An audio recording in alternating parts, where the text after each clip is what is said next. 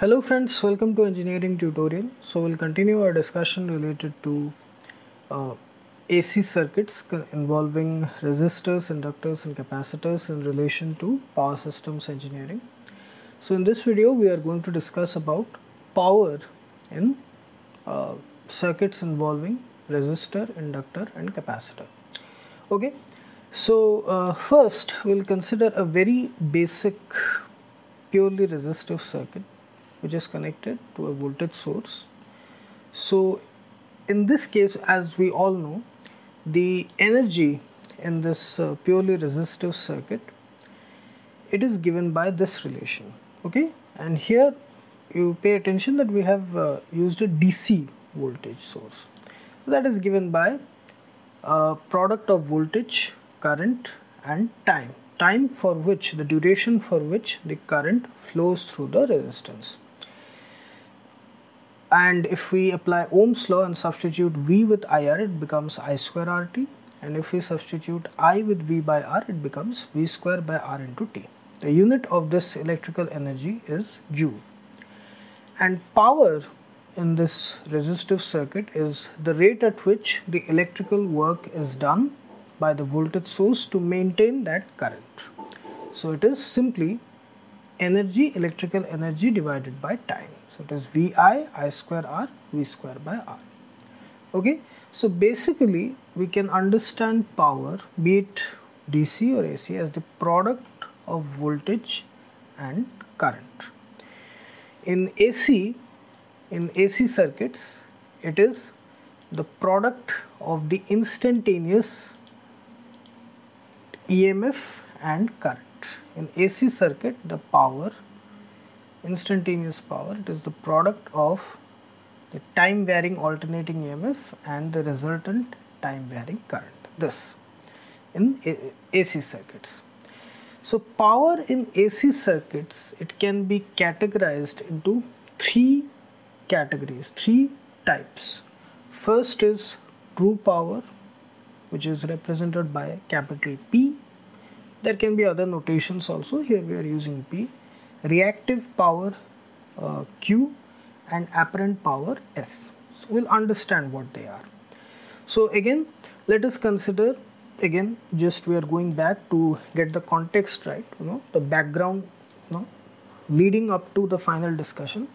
So here we have again a purely resistive circuit but connected to an alternating voltage source that produces an alternating current. As I said, the instantaneous power in this purely resistive circuit, only a resistive circuit, that is ET into IT, and the average power is simply the product of the virtual value or RMS value, the voltage and current.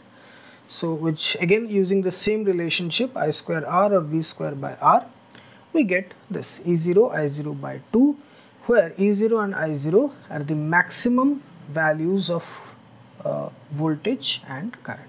This is the waveform relationship as we have already discussed. Now coming to the RL circuit, resistor and inductor connected in series to a alternating EMF. This is the impedance. As we all know, current lags behind the voltage by an angle phi. It is in between 0 and 90 degree. And here in this case, the instantaneous power, which is the product of for a purely inductive circuit, for that it is given by minus E0 I0 by 2 sin to omega t, and the average power is 0 for a purely inductive circuit. For RL circuit, it varies somewhere in between the two. Okay, and then this is the waveform and the phasor diagram. Then we have the RC circuit, again resistor and capacitor in series. Here the current leads the voltage by an angle phi in between 0 and 90 degree, and for a purely capacitive circuit, the instantaneous power is E0 I0 by 2 sin to omega t, and the average power is 0, and for a RC circuit it will be somewhere in between these two values. Now if we pay attention to the voltage triangle, first we'll go for RL circuit. Okay, again we come back to the RL circuit. resistor, inductor. This is the voltage triangle where we have taken the current as the reference phasor. The voltage drop across the resistor, it is in phase with the current, and the voltage drop across the inductor, it is leading the current by 90 degree, and this is the resultant phasor EV, which is the voltage. So basically we can redraw it again, we can redraw this again as this, okay, EV IV, where we have slightly rotated it. We have brought EV in line parallel to the x-axis and IV there. So again it's the same thing, these two diagrams are the same thing. EV is leading, okay, the voltage, the net EMF, it is leading the current, the same thing. Now we resolve this IV current RMS value into two directions, X and Y. So we have IV cos phi, the horizontal component of IV, which is along the EV, the net EMF, and IV sin phi, the perpendicular, the orthogonal component, which is perpendicular to EV. And from these two components of IV, we will have the definitions of true power, reactive power, and apparent power. So this is for RL circuit. This is for RL circuit. From the voltage triangle we got this, and then we resolved, we divided the components of IV into perpendicular directions. So this gives us the power triangle. We have discussed impedance triangle, we have discussed voltage triangle. This is power triangle, where we multiply each of these components and IV cos phi, IV sin phi, and IV with EV. We multiply EV with them. So then we get the power triangle, EV IV cos phi, EV IV sin phi, EV IV. This is the power triangle. This is for RL. Then RC. RC circuit again. The voltage triangle for RC is like this, where current leads the net EMF. Current leads the net EMF EV. IV leads EV. So here we can redraw this again like this, where again it's the same thing. We have just brought EV in line with the x-axis and IV is leading. Again we will resolve IV into two parts, two perpendicular components, IV sin phi upwards perpendicular to EV, IV cos phi horizontal and in line with EV. Again, to construct the power triangle, we will multiply EV with IV, IV cos phi and IV sin phi, and we'll get the power triangle. So this is the power triangle for RC circuit, and this is the power triangle for RL circuit. Now from this power triangle, pay attention to the components IV, IV cos phi, IV sin phi, and EV is multiplied with each of them. So we get EV IV cos phi, EV IV sin phi, EV IV. EV is, the part V is virtual value or RMS value, root mean square value. So don't get confused by that. Now comes the different categorization of the power in AC circuit. Okay, true power, reactive power, and apparent power, PQS.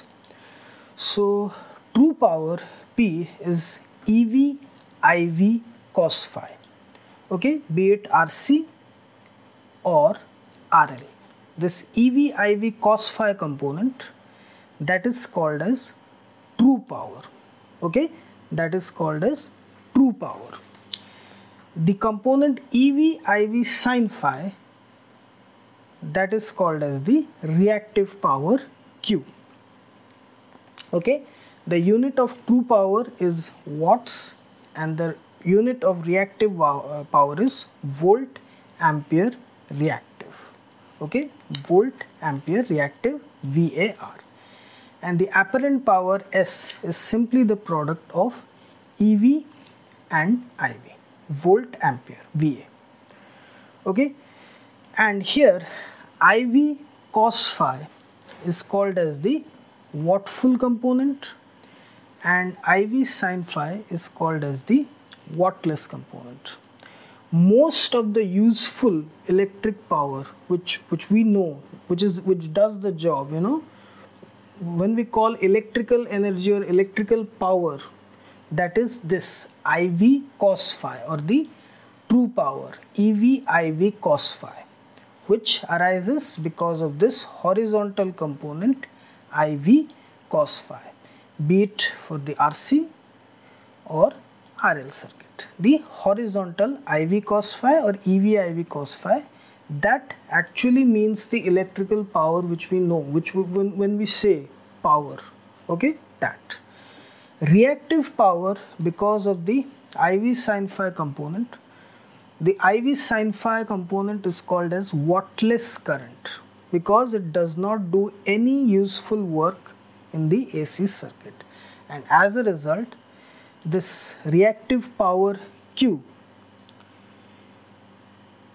it is neither consumed in the circuit nor it does any useful work. It simply flows back and forth in both directions. It has no role to play.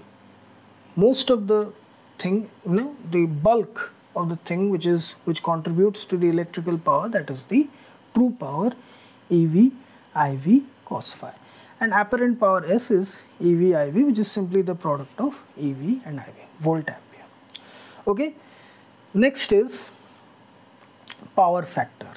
Power factor simply is the cosine of the angle between EV and IV. As I said, you can represent it as R by Z, okay, from the impedance triangle.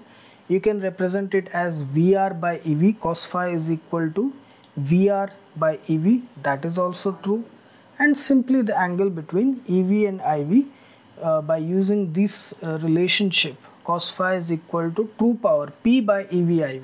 That way also you can calculate. So there are three possibilities. First, R by Z, cos phi is equal to R by Z from impedance triangle, VR by EV from the voltage triangle, and true power by EV IV, cos phi is equal to capital P by EV IV. That is also another way of calculating this. Okay, true power by apparent power. Okay, P by EV IV. Okay, so this is the whole thing related to RL and RC circuit, and the different contributions, how the impedance triangle comes into play, how the voltage triangle comes into play, and how from the voltage triangle we determine the impedance triangle. This is for RL circuit. Then for RC circuit, the impedance triangle, voltage triangle, and power triangle. So the power triangle is, we get it from the voltage triangle redrawn in this manner, resolving the current in perpendicular directions, IV cos phi, IV sin phi, and then multiplying EV with all of it. This is for RC and this is for RL. Okay, so these are some of the basic concepts related to power in AC circuits. Okay.